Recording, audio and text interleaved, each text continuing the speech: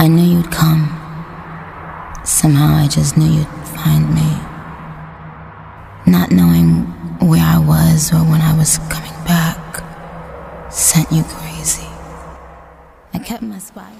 Hey, what's going on, YouTube family? Welcome to the channel. If you're new here, my name is Mark, where I like talking all things music, news stories, and my own personal series, Mark Under the Microscope, where I give you an inside look as to who I am as a person through inspirational and motivational vlogging. So if you like things like that, please remember to slash that like button and annihilate that subscribe button and hit that post notification bell. I drop videos like this every Monday and Friday and every day in between. And also leave me comments down below. I love interacting with you guys, and I also do subscriber requests. So huge shout out to my subscribers out there. I love you guys, because without you there would be no me and there would be no channel. But I think I've talked enough, so let's just jump straight into these videos. Let's go!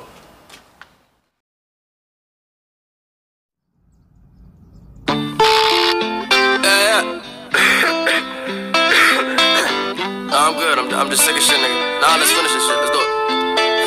And I got a couple of flows. You let me skin and I'm giving you all of my heart. Everything that I feel in inside. Don't look at finding the records. Repugnant pundits that push agendas and pass judgment. My confidence, consequences squandered. I'm being honest. These moments never lapse. I sit and watch them pass me, but still find time for the craft throughout the midst of madness. This mind-numbing tactic has now been a major factor. What you see as monotonous becomes my daily practice. Studied around, but from front to back till I know it all. It's every adjective, it's every consonant, it's every similar verb, noun that's fortified. It's for the soul, but it's all composed like a fragile mind. Yes, love, knowledge, nigga. Don't know what they mean. They're special just for you.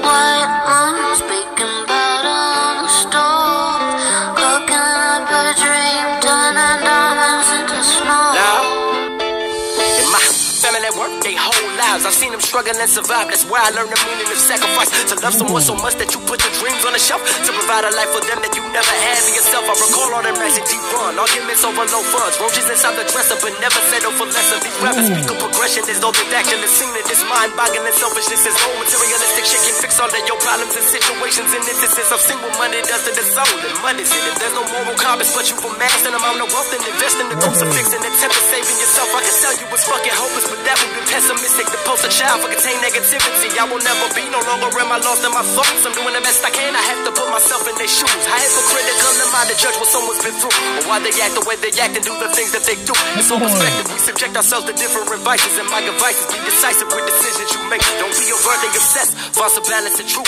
Everything in due time, it's not as bad as you think. The frame you're seeing things through, just multiply it by 2 and you'll see a bigger picture than the one you currently view. Yes, Lord. Pretty baby tattoos, don't know what they mean. They're special just for you. What I'm speaking about on the stove, cooking up a dream, turning diamonds into snow.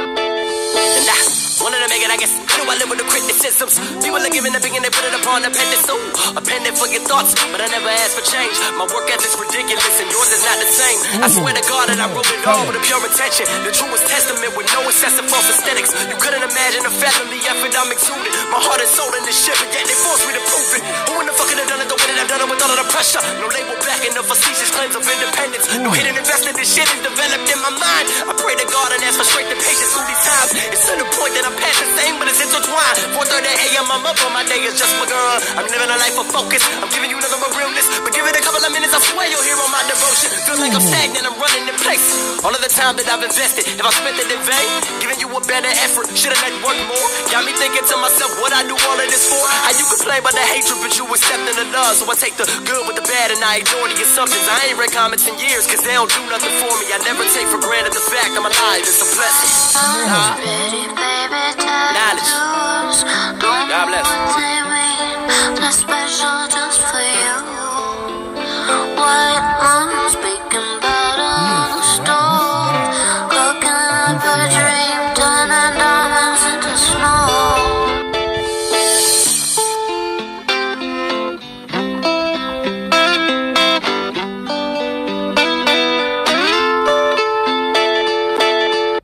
The first time I hit a blunt was with my younger brother, and we went to get Chinese food, and I thought I was paralyzed. I have like these thoughts where I'm like, I'm gonna fucking run my car into this person and run my car into that person, and then I hit the blunt. I don't even give a fuck no more. True. Somebody could come through and murder my dog. I don't even have a dog. Somebody could come through and murder my fictitious dog. Michael Vick could come in and duck my dog and put him in a dog ring, a dog fighting ring. And if I had my blunt, I wouldn't even give a fuck. But if I didn't have my blunt, I would search the ends of the world for Michael Vick and get my motherfucking dog, and I'd do that shit in a heartbeat. My brother's got a dog. It's a big ass, dumb ass pit bull. This thing will be, they'll leave it outside, and this thing will sit in the sun all day. It looks like it has a stroke. It'll be limping and shit. Dumb as fuck. Such is life, you know.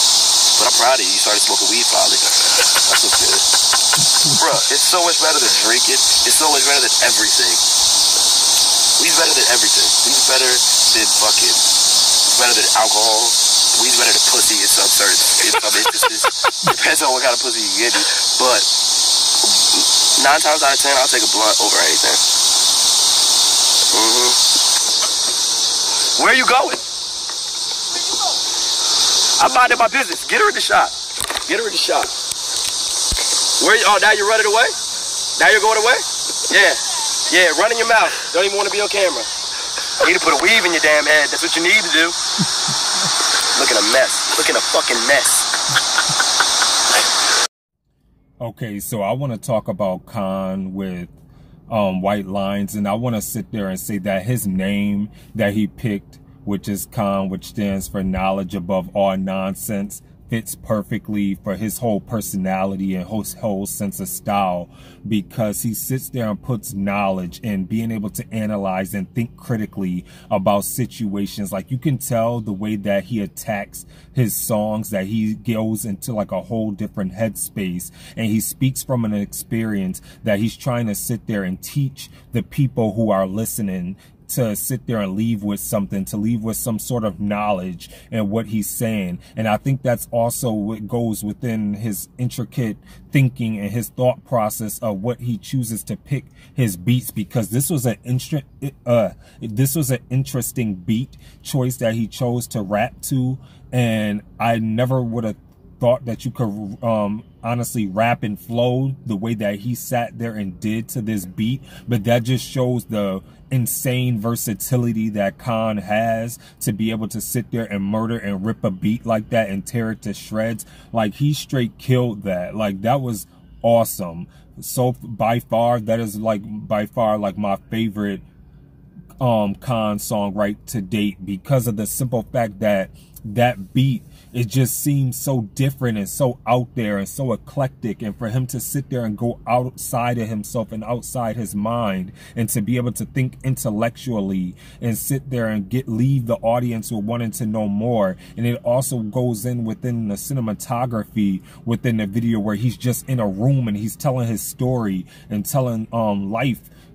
And speaking of life itself, he wants you to walk away knowing something more about him, and that is what's so interesting, and that's what has me so intrigued. And it's like, damn, Mark, you've like taken so long to react to another one of his songs, and now it's like you get that appreciation when you step away, and then you come back and then you start letting a lot of the music digest. But then when you sit there and listen back to the artist, you're like, wow, what have I been missing? Like, K.A.A.N is such an amazing artist, and I cannot wait to react to more of his music. I thought that this track was super dope. So let me know in the comments below what you thought of White Lines by K.A.A.N.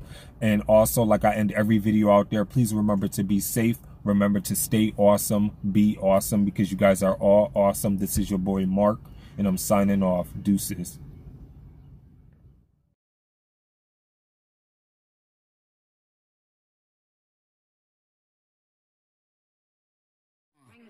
They need rappers like me.